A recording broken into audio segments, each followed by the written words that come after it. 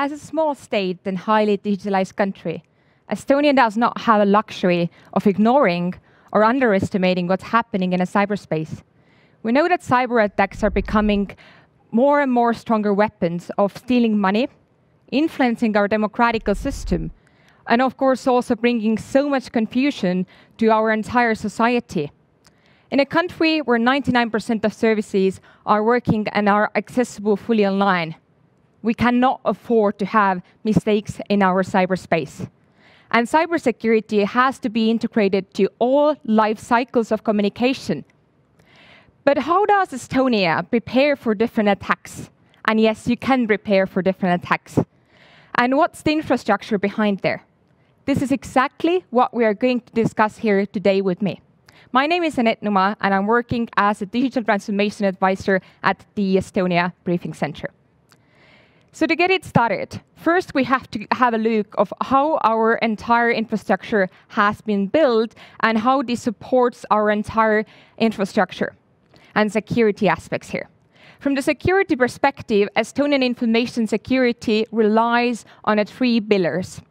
First of all, data confidentiality. Secondly, data availability. And last, integrity. All of these three pillars are very, very essential and very important. And if you think there that you can take any of these pillars away, it can drastically influence your entire security society. So I wouldn't really recommend to do that way. But starting with the first one, first of all, confidentiality part. Estonia provides its citizens a chance to identify themselves by using the electronic ID card solution. But that's not the only solution that we provide. There is also a mobile ID solution, smart ID solution, and also e-residency solution. All of these solutions are coming with a very secure PIN codes, and every of your move will be encrypted and timestamped, and is also trackable later. Moving on to the second one, availability.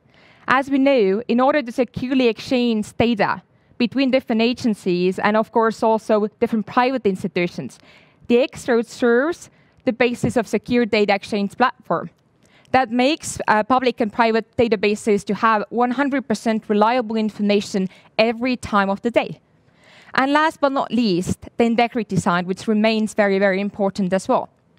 So the integrity is essential to maintain the trustworthiness of data that we see, and of course also to avoid all the kind of illegal loss and duplication and manipulation with data.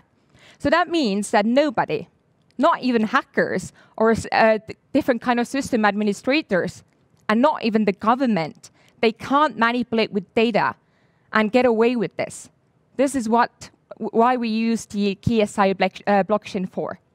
But with these three pillars in place, we are offering our secure digital services that serve 100% interest of our entire nation. And to move on here, I already brought it out, the X-Road system. Now, when we think about the very large number of different data exchanges between different government servers, we have to make sure that this is 100% efficient, and of course also the safety has to be always provided. In Estonia, we are using a solution called XD since the year of 2001. It's an open source data exchange layer that is fully decentralized and also distributed. You might want to ask, why can't you store information just in one single cloud or database? I'm going to tell you why. Because that's not secure or stable. We think that when we actually try to also decentralize the information, then every time that these different government agencies or institutions are exchanging our information, it's fully timestamped and encrypted. And that makes the data exchange much more secure. Also, the X-Road interconnects the public and private databases, which are held in a distributed manner. And the access to information is very, very limited. So that means that unauthorized organizations can't get access to our information. And they have to sign mutual agreements from both of the sides.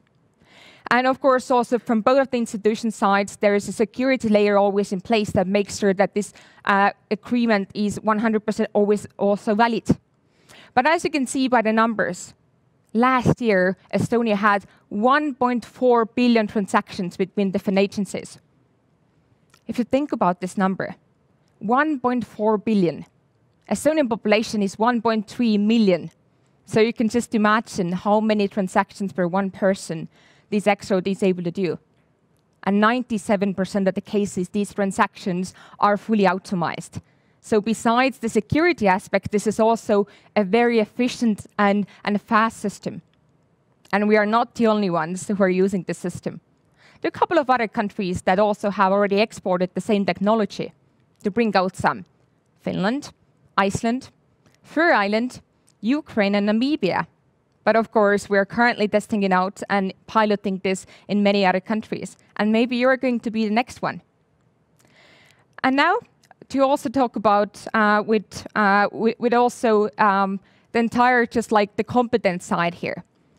With a solid investment to our cybersecurity infrastructure, Estonia has developed extensive expertise in this area.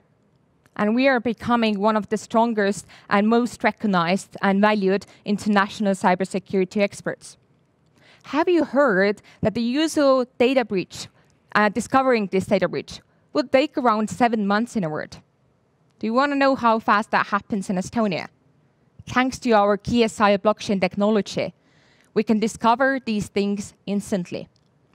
And in the year of 2007, I guess many of you have already heard, we were facing the first very large and so far the largest cyber attack. But that was, of course, also a wonderful lesson for every one of us here. And since Estonia is a small country, as I brought it out in the very beginning, it is extremely important to distribute this risk concerning the data. There could be cases of emergency, of leak of data. We need to have a backup plan for that kind of cases. And our backup plan is called Data Embassy. Our first data embassy, where we have backed up our information outside of our territory, our own territory, is based in Luxembourg. You might ask why? Why Luxembourg? There are many reasons for that. First of all, Luxembourg has a very great infrastructure. They have a great competence. They have been Estonian very big friends and partners since the early days. And of course, they're politically very stable place where we could have this data embassy.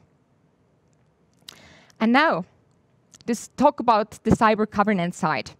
Besides a very great infrastructure, a state needs to have clear understanding of responsibilities and distribution of these responsibilities. To be clear, to understand which government institution is responsible for which exact action. To cover some. The Estonian Information System Authority is home for our CERT EE department. And a department who is responsible also for monitoring all the network and solving cyber crimes incidents, coordinating also the safe implementation of IT infrastructure.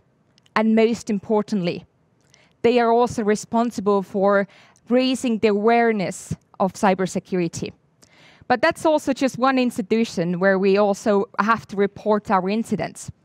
And Estonian telecommunication providers and also our critical infrastructure providers are always required to report about cases, and this is happening by the law.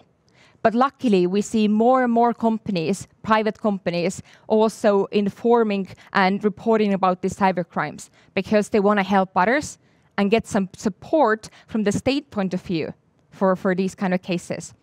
We also have the Police and Border Guard Board. There is a cybercrime unit who also works in cooperation with many international partners to detect and, of course, also investigate the cyber incidents that have some way affected our citizens. If you think about the war, I think this is very clear that wars these days are happening much more often on cyberspace than on grounds. So I would say that our armed forces are never able to protect us in cyberspace. That's why we needed to also have cyber forces. We have Cyber Defense League, which involves professionals, volunteers in national cybersecurity, and also Cyber Command, which supports cyber competence in the defense structure and is also officially a part of Estonian Defense Forces. Things might be great internally, but one thing is sure, that cyber attacks know no borders. So we are more and more dependent on international space, cyberspace. If our aim is to make sure that our cyberspace is safe, secure, stable, then cybercrime should have a similar consequences than any other crime. Therefore, I think it's very essential to have the clear understanding how international law applies in cyberspace. Surprisingly, today there is no clear or concrete agreement which laws apply in a case of cyber attack. Should there be consequences such as sanctions, travel bans, or something else? I think we should figure it out all together. Estonia already created Tallinn Manual, which was created between the year of 2009 and 2012. And Tallinn Manual was created by the invitation of NATO CCD-COE Center. The Tallinn Manual 2.0, which was created now in 2017, is the most exhaustive analysis of how existing international law applies in our cyberspace. Therefore, Estonia now also, as being a non-permanent member of United Nations Security Council since the year 2020, has also suggested to create this common framework where we would have the concrete consequences, what would be the steps following. And Estonia is also home for two very important organizations that deal with cybersecurity, and these are NATO CCD-COE and also European Union IT Agency. We will continuously also organize different conferences, cyber exercises on a global level, and different hackathons to get more people involved in this sector and, of course, create some new ideas that can also be helpful for us for making our cyberspace more secure. And now, to sum it up my presentation, the lessons we have learned in our cyberspace. First, cybersecurity always needs attention. You can never stop investing to cybersecurity because hackers otherwise are going to be one step ahead of you. So we will recommend to everyone to keep investing and making sure that this is one of our biggest focuses. And also, security starts from the lowest level. So that's why all of you are responsible for making sure that our cyberspace is safe. Not just the ministries, but all of you. So we have been organizing very successful campaigns to raise awareness. And of course, also even campaigns on TV so to make sure that all of our citizens are aware of the risk. And of course, one thing is also very important. Transparency works. Your citizens need to understand and trust you.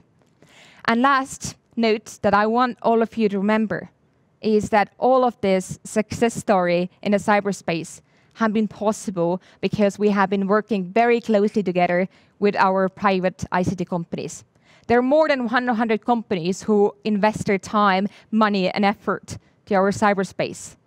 And today, you're going to be lucky enough to hear 3 presentations from these companies. So I hope you're going to enjoy the rest of the conference here, and I wish you a very pleasant day.